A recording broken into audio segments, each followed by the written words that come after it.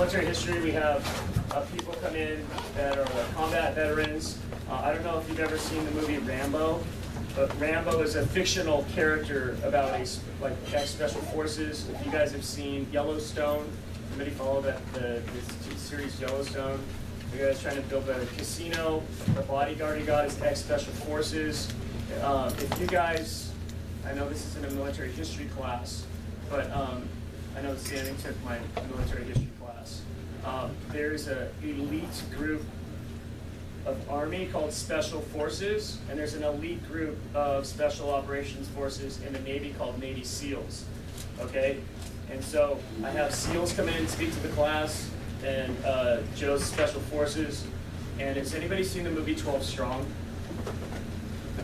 That's 12 Strong is, we watched a lot of that in my military history class. 12 Strong is about ODA, or Operation Detachment Alpha 595, rolling in to help this guy in the movie, this guy in real life. Northern Alliance fight the Taliban. ODA 574 rolls in and helps this guy who later becomes a president to help fight the Taliban. Special Forces were in, came out in 1952, Colonel Aaron Bank, and they were in the Vietnam War. And they're just elite warriors that we spend millions and millions and millions of dollars on training. And what they do is they basically go out and they whoop ass. And their primary responsibility, a lot of times people don't recognize this, is they link up generally, so their difference between SEALs and Special Forces. SEALs are typically younger, maybe 22, 21, 22 years old, 23. The Special Forces are generally a little bit older. A lot of them have degrees, and on top of being very good at combat, they have to pick up on languages. They have to be really street smart. And so, like, if they're in Vietnam, they have to understand the culture. Like, how do they eat? How do they dress? In Afghanistan, how do they eat? How do they dress? What is something in common? We need to kill Taliban. What can we do for you to help us locate them so we can kill Taliban? And so, anyways, this is Special Forces Sergeant First Class Joe Lowrey, and he is one of the elite of the U.S. Army. He was deployed in Afghanistan in 2011 and 2014 as part of ODA 7232, right here. And he was part of the 7 Special Forces group. I was going to ask him just a couple of questions to explain to you. If you took me for military history, you would understand there's only a few people like him out there. There's not many. There's a lot of people that try to be Special Forces and they drop out because of how difficult training is.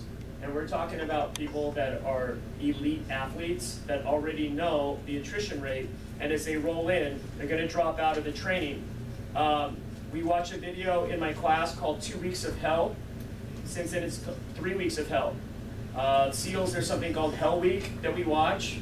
And anybody in my military class, I mean, I haven't seen anybody that would raise their hand and go, I can make it through the 3 weeks in hell, or I can make it through Hell Week in the Navy SEALs. And then after that, they do crazy stuff like SEER training, which, if I explained to you what SEER training was, you probably wouldn't believe me, or some of you in here would think that it's not humane, or like we're actually doing that to our own soldiers. But you have to train these guys to be the best of the best of the best of the best in the world. And so, anyways, in 2014, Sergeant First Class Joe Lowrey was actually deployed in Afghanistan, and the date, I forget the exact date. July 7th, I think, or 17th. Okay, and then can you walk us through really quick? Not important, but somewhere around there. What happened on that day? Because you got, I don't know, it's obvious that something happened. He's a Purple Heart recipient. Purple Heart recipients are people that have been injured, like big time injury in combat. It's any injury. I mean, you could have a small gunshot wound and, you know, to your pinky and still get the same Purple Heart that I got for taking a round to my head. Yeah. So it's like my buddy, he lost a leg and an arm, and he got a Purple Heart. So it was like, no. Can you walk through? So on that day, you guys got called in. So you're ODA 7232. So an ODA, or an Operational Detachment Alpha, is a group that consists of how many men? 12. 12. And on that 12 strong. Yeah, so the movie 12 Strong was about that ODA 595 that goes in. It's 12 of them, and they basically are calling in airstrikes on Taliban. So you got 12 versus many. Well, here's the thing now. I was going to interject earlier, but the best term we can use for that, the Special Forces soldier, is a force multiplier. So one ODA equals the partner force we train a battalion-size element. So a battalion's about 1,000, correct? Yeah. And I mean, that's weird. That's why they call us, and that's why JFK loved the Green Berets. He's like, they're force multipliers. You send in a small amount of guys and you get this big product. Especially in cases like Afghanistan, it's a perfect scenario to use special forces. What happened on that day? Do you remember? Oh yeah. So we were going on a mission to engage with some enemy, just enemy in a village, and they had been attacking U.S. forces or convoys that would come through that village. So they were like, hey, we're going in there to pick a fight. It's the best way I could put it. I mean, of course, that's not what they wrote on the op order, but essentially that's what we were doing. And it just started as soon as we got in the village. I mean, we left dark 30. I remember that morning checking my nods, night vision, optics, and making sure they're working. We're out there in the morning, crack of dawn, like this morning, 4:30 in the morning, to get on the California freeways. Yeah. That's mixing two stories, but same thing. Yeah. Checking the night vision, weapons, everything's good, and we go out and go into the village. We're getting there on time and everything. And sure enough, as soon as we pull into that village, rounds start cracking off. It's like, they call it a tick, troops in contact is called up, meaning like all assets are pushed there and they're just like a command is focused on that area. And you guys are the first ones in? Yes. And what did you went in vehicles, correct? Well, yeah, the MATVs, the mine resistant vehicles, so they had the V-shaped hulls, are really high off the ground. And so we started taking contact. And what was your position? I was on the top of the truck, and not like a Humvee. They're way the hell up there. I mean, they're like 16-foot tall vehicles. So I think, I'm not sure if they all know what a M240. I have an M240, but if you guys have seen an M60, it looks similar to an M240. How many of you guys can picture an M240? It's not up here. Scar right there. Yeah, but you told me that you had the Scar Long and a 240. Scar Heavy. Which one was this Scar Heavy? It's the 7.62 version. Okay, so which one of these, I forgot, which one looks more like the one you had? The one on the bottom. Okay, so you had one of these, it's a Scar Heavy. Not all black, that murdered out like that though, tan. Like that color, yeah. Exactly. And so you had that, you had a M240. That was attached to the truck. Okay, so was that called coaxial? Yeah, pintle mount. Oh yeah, coaxial. So you had that, and you're firing. The M240 is a fully automatic. Belt-fed machine gun. Belt-fed machine gun.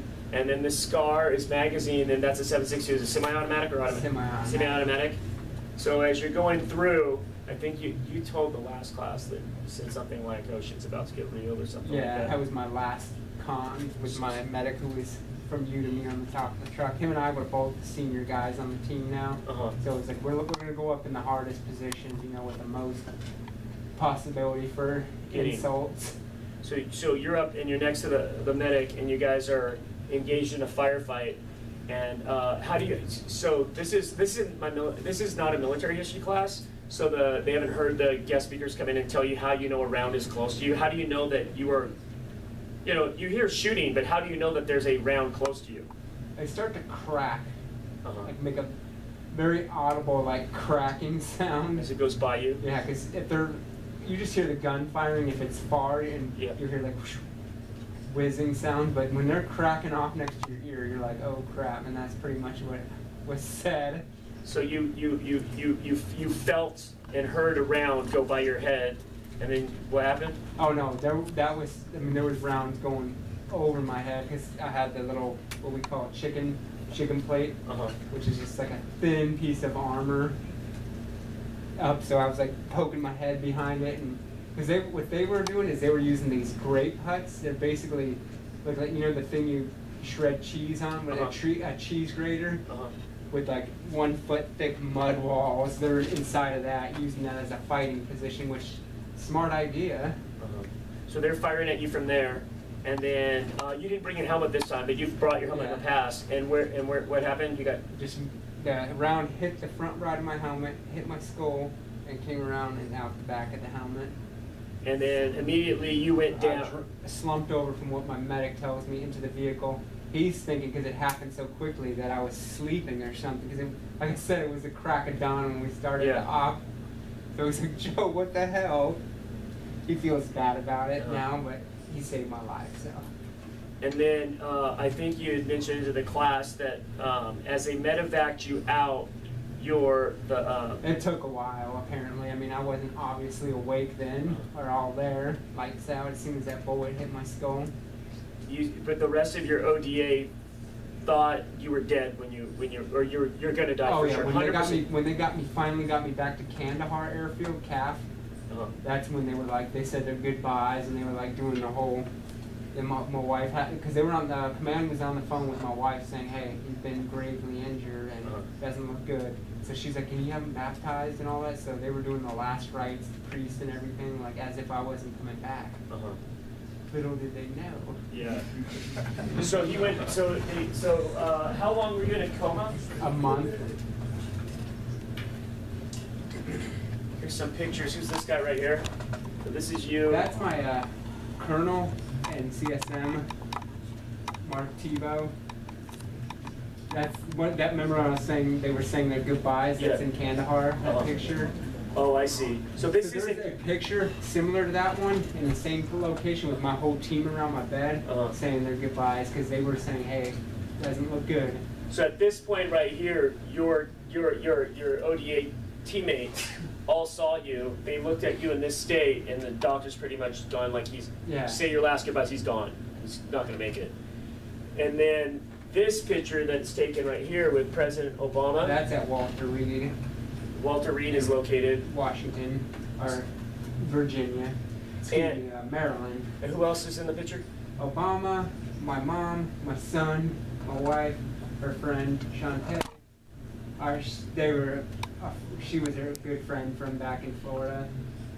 And then this part got cut off, but this is from President Obama, right? Yeah. Joe, thank you for your extraordinary service to our nation, President Obama. Not an Obama fan, but it means a lot that the president comes in and sees you. And then this is at the ceremony. This is my daughter. And this is at the ceremony. Yeah, so they held a ceremony for me because obviously that time when they gave me the Purple Heart and I thought I was going to die, I wasn't there. So they later on came back and my unit did a whole thing and made sure to do it right. So that way I could remember the ceremony, which I think I showed your other class that video of it. Yeah. Up at Palo Alto. Right on. Any quick questions that you guys have before they head out? And again, I know you didn't sign up for military history, but like getting to meet one of our national heroes that literally took a bullet for the USA. That's a fair bullet for the country. Yeah. So the national heroes generally will say they're not national heroes, but he's a national hero in the minds of everybody. But so any questions? Yes. What was your first deployment like? Were you in Afghanistan in your first deployment as well? Yeah. It was the classic, as I call it, Special Forces mission meeting we were living off. Because not everybody, it's not Hollywood. I mean, a lot of them are on big bases and it's not really a deployment. They got KFCs and things like that, so don't let them lie to you. It was rough. They just didn't have Mama there with them, so. But I mean, it's just, we were living in a small village doing what we called at the time the VSL mission, meaning Village Stability Operations, so we were pushing out to remote locations. And it really pushed me as a new SF guy on my first deployment with the team, where it was like, hey, build a base. And especially as the 11 or the 18 Charlie, that was my job to get all the logistics there to build a base from scratch. And it was cool because I got to use my training, and dig in the tool chest and see what I could come up with. Yeah, go ahead. Question? Did you train when you were in a coma? I I don't remember anything from it. They do call it, the neuropsychologists call it confabulations, which just means a made-up memory. It's a fancy term for it, but so basically, like, there was a time where I could have sworn I saw like somebody in there. They're like, "No, that didn't happen, Joe." I'm like, So this is where I'm going to kind of